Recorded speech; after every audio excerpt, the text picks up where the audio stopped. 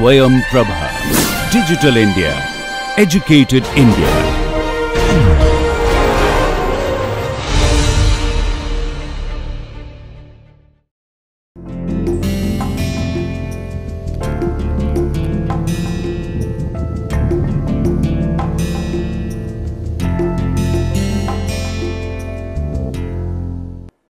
Welcome to the new lecture of this course, Fundamentals and Applications of Dielectric Ceramics.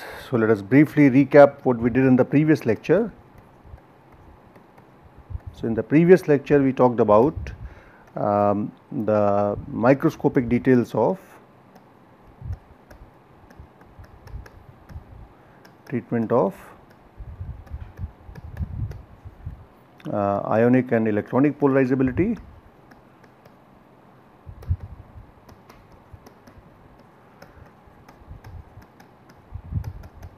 in which we saw that the polarizability, there is a when you estimate the polarizability and when you plot the dielectric constant shows a sort of resonance at a frequency omega, and this is the difference that you create. So, if this is 1, this would be epsilon r electronic and this would be omega O E, for instance, and at the same time you will have a peak in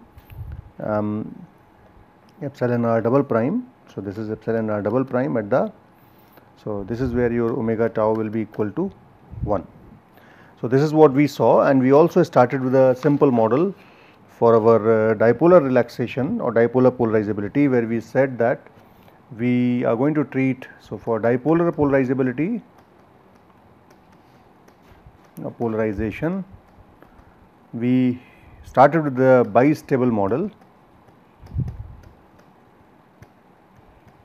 where we assume that you have a molecule, let us say like this, okay, and this molecule, so it is connected in this fashion, and this molecule transverses to another position which is like this, let us say. So, this atom is basically moving to this position from position 1 to position 2. So, you might consider this as a rotation of, let us say, a molecule. So, this could be a different atom altogether. So, basically what is happening is that if you plot the energy landscape, the molecule is shifting from one stable position to another stable position. So, this is position 1, this is position 2, and it has to overcome an energy barrier EA or QA, let us say. So, this is energy and this is, let us say, distance or position. So, it goes from one position to another position and this happens by hopping.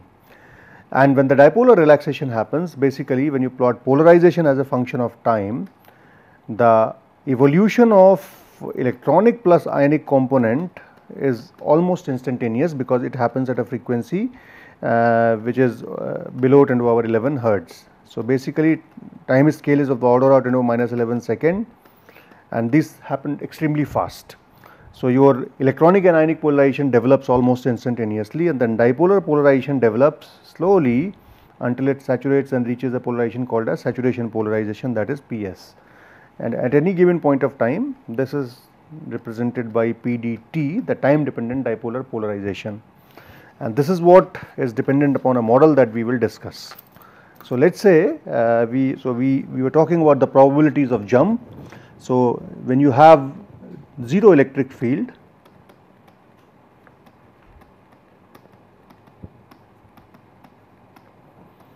then probability of jump from 1 to 2 will be equal to A exponential some, let us say, f naught, okay, f naught into exponential of minus QA divided by KT, okay, and this is basically energy barrier, it being a Arrhenius process, and this is the thermal energy KBT. So, you might have similar and so for 1 to 2 this is the frequency. Similarly, for 2 to 1 the jump probability will be f naught exponential of minus QA by KT, and these will be sort of equivalent at equilibrium. So, when there is no field,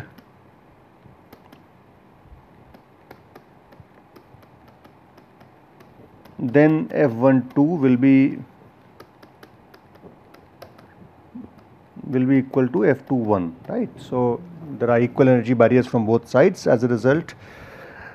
So, and when you apply a field,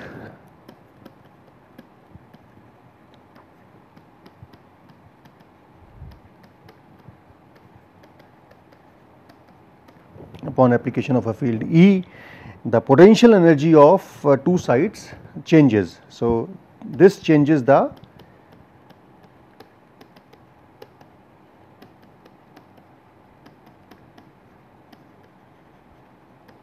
and this is, let us say, delta Q amount. Okay. So, what will happen is that this energy barrier on one side will become smaller and another side will become larger. So, let us say this is 1, this is 2.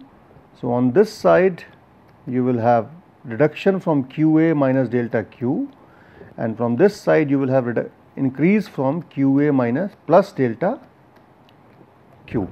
Okay.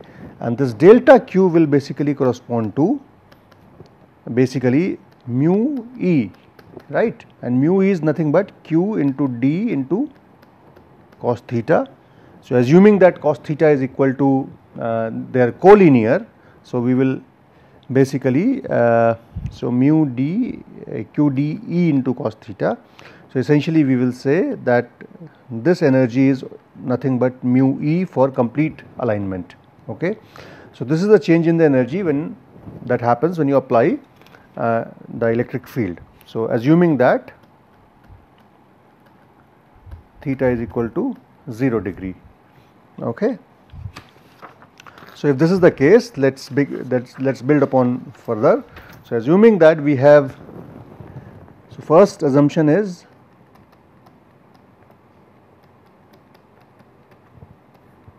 that we have total number of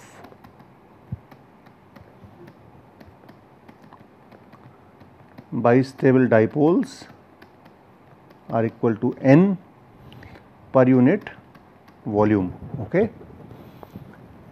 And n is a small number, so that dipoles are non-interacting. Okay. So, non-interacting means there are no internal electric fields that set in. And third is we assume that theta is equal to 0 degree. So, when theta is equal to 0 degree, then the extra Q that will be is equal to mu E, okay, such that delta Q is mu E. So, when you apply a field,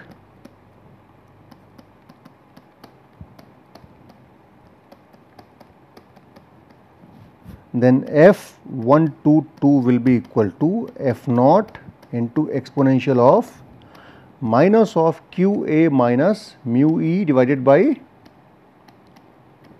you can write KBT. Okay. And similarly, and if you just break it up, this will become exponential of minus QA by KT into exponential of mu E by KBT. This will become basically F. Okay. So, when we have no field, then F was equal to F naught into exponential of minus QA by KT. So, this is F into exponential of mu E by KBT. So, basically it is saying that the site where the energy barrier has lowered, the probability has increased by the amount exponential mu E by KT. So, the flow to one direction has increased, but flow to from other direction will correspondingly decrease. So, similarly, when you talk of F21, F21 will be F into exponential of minus of mu E by KT, right. So, from one side there will be more dipoles moving to another side, whereas from another side there will be lesser number of dipoles moving to the first side because of the increase in energy barrier. So, but however, we say that mu E by KT is sufficiently small, and this is verifiable. You can choose the values of mu is nothing but Q dot D. So, if you put in the some approximate magnitude of mu, Q and D, and then the value of E, then this is smaller than, this turns out to be smaller than 1. So, for all practical purposes mu E by KT is smaller than 1. So, we can approximate exponential of, so if this is x, then we can write exponential of x is equal to 1 plus x plus dot dot dot, and we can approximate it as 1 plus x, okay, for smaller values. So as a result, we can write F12 will be equal to F into 1 plus mu e by kBt, and F21 will be equal to F into 1 minus mu e divided by kBt, okay. So this is the approximation that we make. Now under equilibrium, let us say we have equilibrium conditions.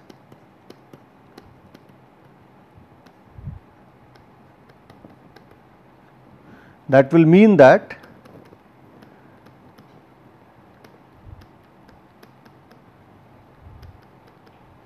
average population does not change with time, right?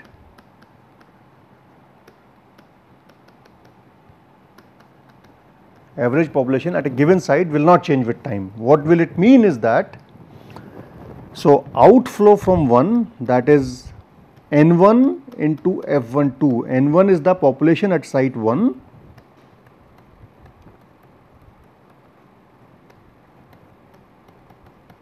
right? F12 is the probability of jump from 1 to 2. So this will be the number of dipoles or number of atoms or number of species leaving the site 1.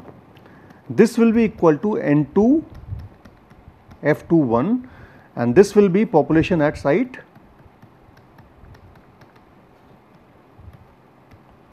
at 2, whereas F12 and F21 will be the probabilities.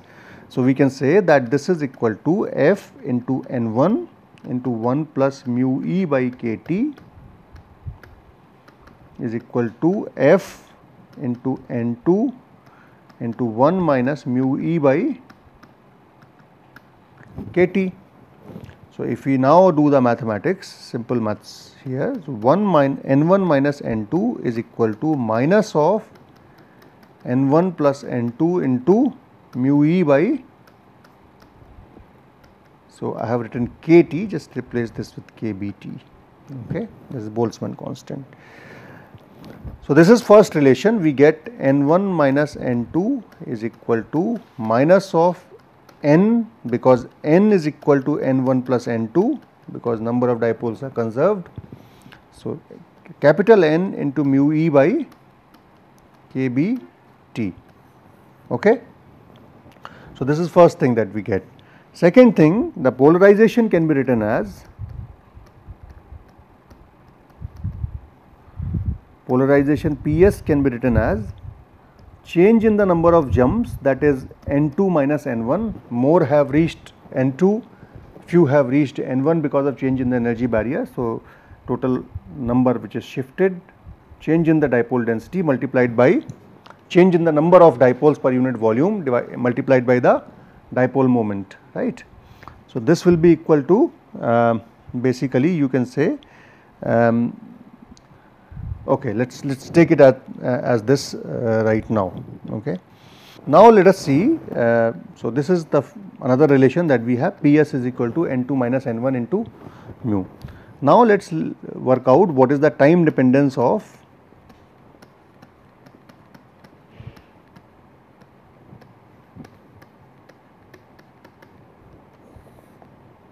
PdT.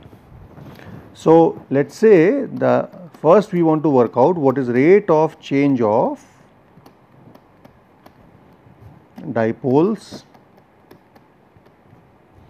let us say on site 1, this is equal to outflow from 1 minus inflow from 2, right. So basically this is dN1 divided by dt, this is equal to minus of N1 into F12, right, plus N2 into, right. So this is the rate of change of dipoles on site 1. We also know that N1 plus N2 is equal to N, which is constant. So if I now differentiate, so this is constant, but N1 and N2 are changing, right. So dN1 by dt is equal to minus of dN2 by dt, this is fine. So, as a result we can write d of n1 minus n2 divided by dt, this will be equal to 2 of dn1 by dt, or it will be equal to 2 of minus of 2 dn2 by dt, right. So, now let us go back to our previous this thing. We are saying that basically we are saying dn1 by d2 is equal to 1 over 2 dn minus n1 minus n2 divided by dt. So, essentially we are saying dn1 by dt is equal to 1 over 2 d of n1 minus n2 divided by dt. This was equal to minus of n1 f12 plus n2 f21, right.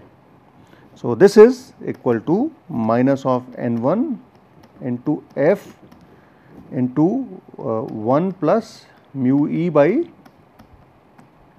kbt plus n2 into f into 1 minus mu e by kbt.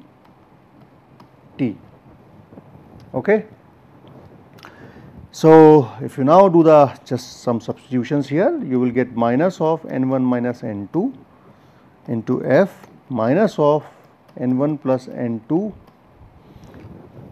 okay, into mu e by into f into mu e by kbt, all right. Or you can write this as or alternatively I can write this as half of d of n2 minus n1 divided by dt. This is equal to minus of n2 minus n1 f plus n1 plus n2 divided by kbt into f mu e. Okay, I have just changed the minus sign, just multiplied by a minus sign everywhere. Now, what is this? This is nothing but 1 over, we said that P is equal to n2 minus n1 into mu. So, I replace this. So, this becomes 1 over 2 mu into dp over dt.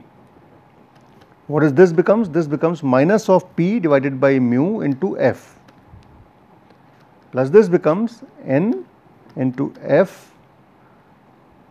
So, n into I have changed something here. What is it? Yeah, n into f into mu into e divided by kbt. Okay. So, is everything all right? Minus of n. So yeah, so now we can do one more thing. We can bring this f here, dp by dt plus p, this will be equal to n into mu square e divided by kbt, all right. So, we can, and 1 over, and f is the jump probability which is in per second, right, frequency. So, this 1 over 2f can be approximated now as, so assume, so this 1 over 2f is equal to the relaxation time or time constant, okay.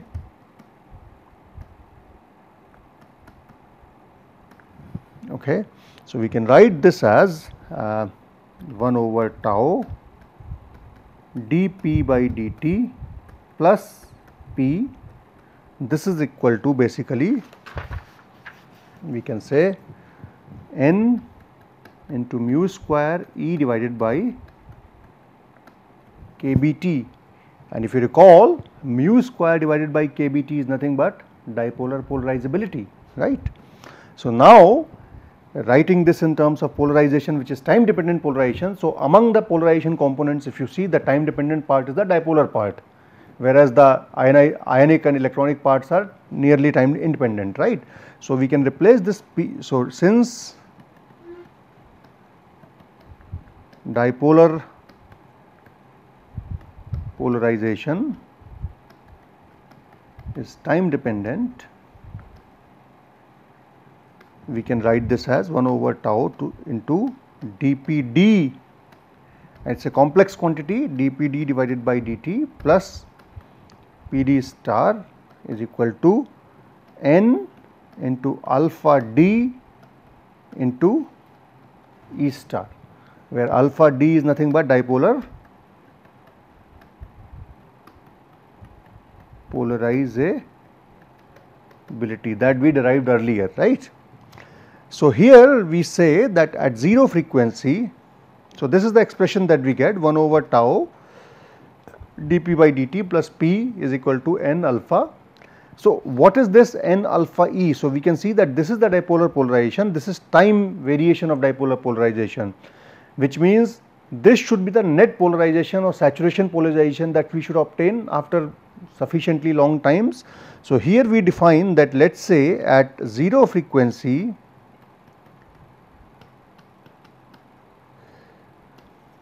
I achieve a polarization of PS, right. When the frequency is very small, all the mechanisms are contributing, then what we get is, let us say, static polarization, okay. That is the maximum I can obtain, right. And then at then I also define then dPd is nothing but dipolar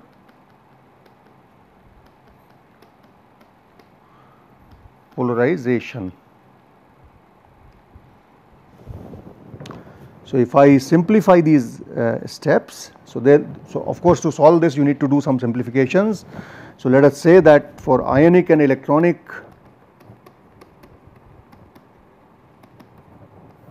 your time scale is faster than this. So, basically time scales are very fast.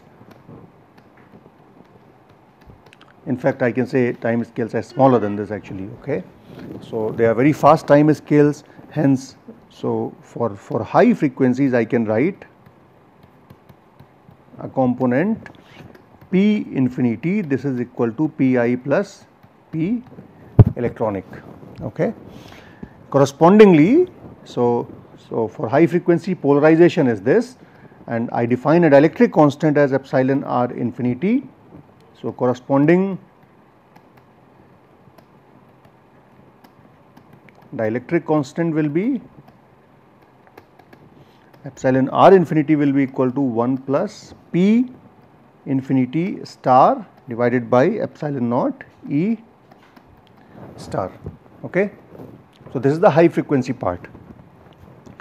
So, this is this also star, and at frequencies between 10 to the power 2 to 10 to the power 11 hertz, which is now lower than this frequency because this frequency is bigger than 10 to the power 11 hertz. So, lower than this frequency we have another contribution which we call as static dielectric constant,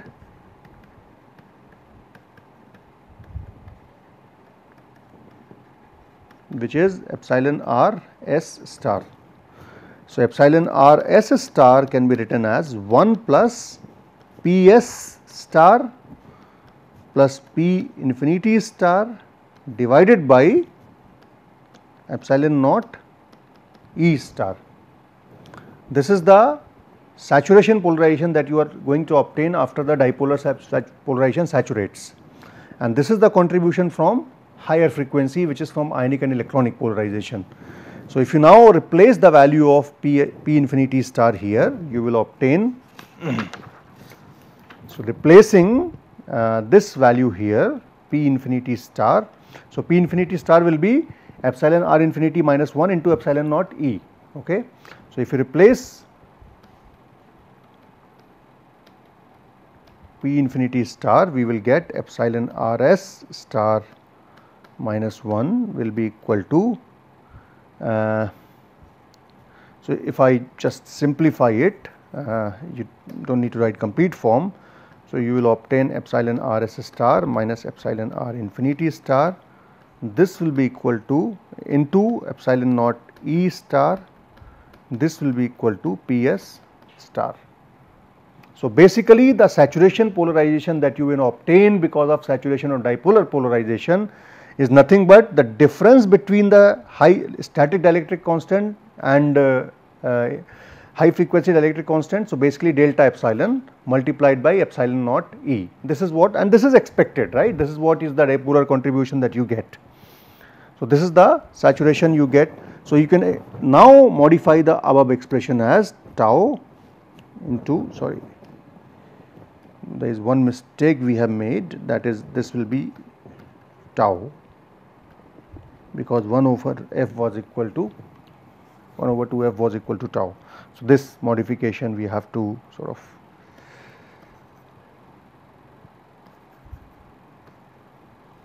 so this will be equal to tau, this will be equal to tau. My apologies for this correction. So, this is tau into d of Pd star by dt plus Pd star t, this will be equal to epsilon Rs star minus epsilon R infinity star into epsilon naught E star, right, because this was equal to, as I said, was equal to Ps star, right. So, this is the term that we get for Ps. So, assuming now we know that E star has a relation which is E naught into exponential of I omega t. So, since field is varying sinusoidally, it has a time dependence, we might expect the solution of P is also time dependent, right. So, we can write a solution. So, let us say we say that Pd star can be written in the form epsilon naught epsilon R star E star plus epsilon Rs exponential of minus beta t. It has some sort of form which is like this, and we want to determine here what beta is. Okay. So, if beta is like this, what we do is that first, if we say that this is the solution, we differentiate this dp, d with respect to t, and what we obtain is basically epsilon naught epsilon R star, and if you differentiate E, you will get I omega into E star, right, minus of beta epsilon Rs exponential of minus beta t. So, if you now substitute this in the above expression, in the expression that is shown above, so this is the first thing is tau into epsilon or naught epsilon R star into I omega E star minus beta epsilon Rs exponential of minus beta t, then the expression for Pd, which is epsilon naught epsilon R star into E star plus epsilon R exponential of minus beta t. This is equal to epsilon Rs minus epsilon R infinity epsilon naught E star. Okay. Now, what we get is we can separate the frequency dependent part and non-frequency dependent part on two sides. So, this part will become minus tau beta epsilon Rs plus epsilon Rs into, so this is exponential minus beta t term, and the other terms can be replaced, can be written as, so this is slight rearrangement of the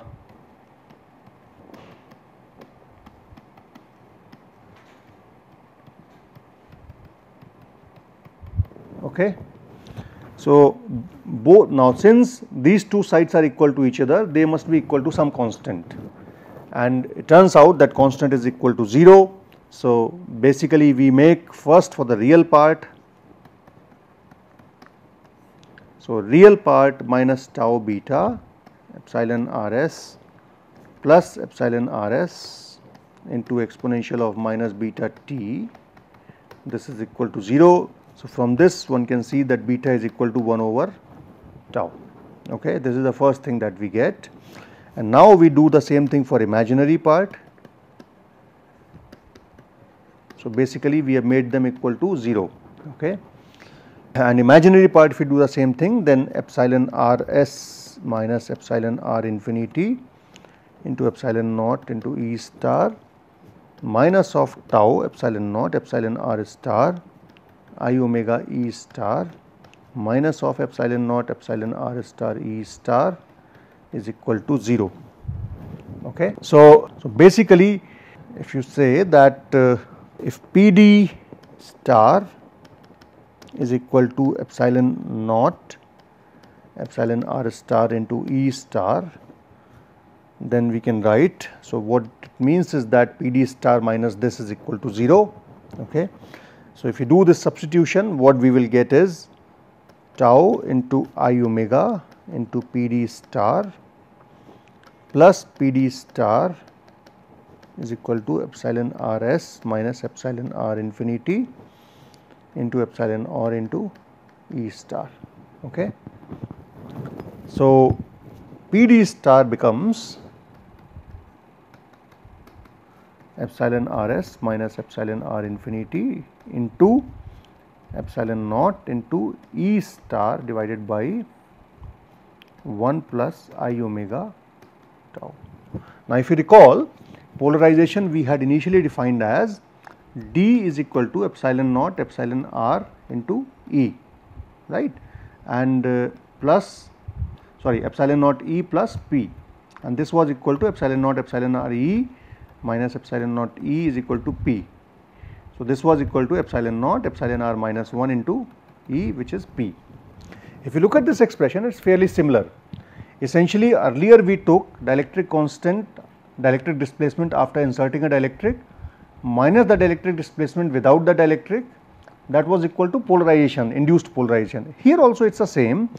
PD star is the static dielectric constant minus the high frequency dielectric constant multiplied by epsilon naught E, which is this term. Okay. So here we are taking macroscopic values, maximum dielectric constant minus 1. 1 was when we did not have a dielectric, epsilon r was the one when you had dielectric. Here we are comparing two relative values. One is the high frequency contribution, another is the low frequency or nearly zero frequency contribution. Difference between the two is the dipolar part. So here we are now looking at the, not looking at the total polarization, we are only looking at the dipolar contribution. Additionally, what we have in denominator is a term which is the frequency dependent term. So if you make omega to be equal to 0, this becomes basically 1, alright. So it becomes similar to what we have seen earlier. So there is nothing too magical here, it is just that now we have done frequency dependent analysis. Now if we combine real and imaginary part,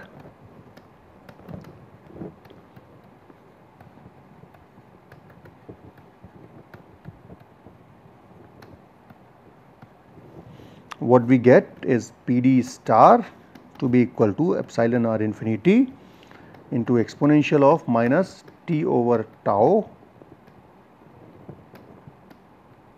okay, plus epsilon r inf s minus epsilon r infinity divided by 1 over I omega tau into, okay, this is what we get. This is the frequency independent term, this is the DC term, basically we can say time dependent DC term. So time dependent decay of, let us say, because it is exponential minus t over tau. So how does the DC contribution decays as a function of time? So time dependent decay of nearly DC term. I mean, you can't say it is particularly DC because you have epsilon r infinity, there is a frequency dependence there, but it is at very high frequencies. For all practical purposes, you can consider this to be frequency independent. So time dependent decay of the independent term, and then we have this another term which is basically the AC behavior at low frequencies, right. So low frequency. So this is basically the low frequency, this is ultra high frequency, which is nearly a constant term, how it decays with the polarization. So essentially this contribution is going to be extremely small to dipolar polarization, and that is why most of the times we ignore that part. Now considering the electronic and ionic polarizations to be frequency independent, okay, one can write, so we have gone little over 30 minutes, but let us finish this part today. So assuming that ionic electronic contributions as frequency independent, right, independent. we can write this epsilon r star minus epsilon infinity to be equal to PD star divided by epsilon naught into E star, right. So, what we have done is we have just taken the frequency independent of polarization. So, this becomes equal to essentially epsilon r star minus epsilon infinity. This is equal to epsilon r s minus epsilon r infinity divided by 1 over I omega tau into epsilon naught E star, and this at the bottom we will also have epsilon naught. These will cancel each other. What we will have is essentially epsilon r star will equal to epsilon infinity, sorry, this is epsilon r infinity plus epsilon rs minus epsilon r infinity divided by 1 plus I omega tau.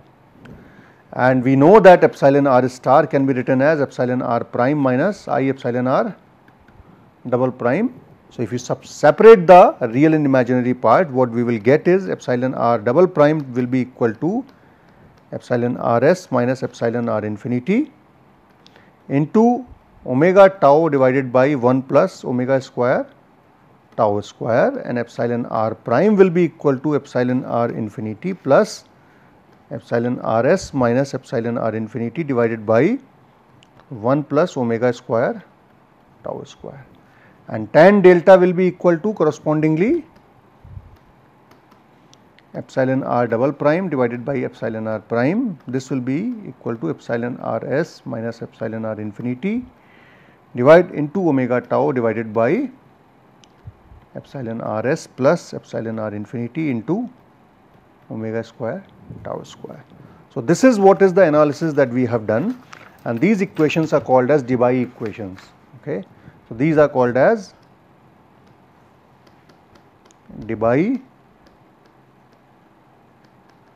equations, and when you plot this dielectric constant as a function of frequency now, so epsilon r prime, let us say first, so there is a frequency, so let us say we plot log omega tau. So, at a value of omega tau equal to 1, you have a resonance that is occurring. So, this goes from epsilon rs prime to epsilon r infinity prime, right, and this is epsilon r double prime, it undergoes a maximum. Okay. And the tan delta maxima is, so this is for epsilon r double prime, the tan delta maxima is shifted to slightly higher frequencies. So, for tan delta you can plot the maxima like this, and this occurs at omega is equal to epsilon rs prime divided by epsilon r infinity prime to the power half divided by tau. So, you can find out that easily, the maxima at which point. So, this is what dielectric relaxation is. There is no resonance, there is a gradual change in low frequency dielectric constant, that is static dielectric constant, to high frequency dielectric constant at a frequency at which omega tau is equal to 1. So, this is also critical frequency. So, this is omega tau is equal to 1 at this point, and at the same point we have a maxima in the dielectric, imaginary dielectric constant. Correspondingly, tan delta also shows a maxima at this frequency, which is close to the peak of tan. So, this is what is the dielectric relaxation, which is basically about slow change of dipolar polarization as a function of time. So, as a result we do not see a resonance, we see a relaxation of dielectric constant to smaller values as a function of time. So, we will stop here, we will discuss this further in the next class, and I hope that this has given you sufficient insight into how dipolar polarization is estimated as a function of time. Thank you.